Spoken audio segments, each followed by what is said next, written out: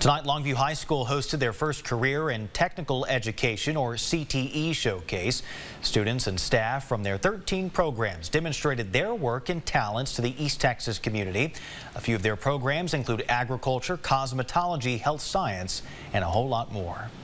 These programs are beneficial to these kids because it gives a lot of these kids an avenue and an opportunity when they graduate to do something. Not all these kids are college bound. They're not going to an academic four-year university, but this gives them the opportunity to have something to do when they get out of high school.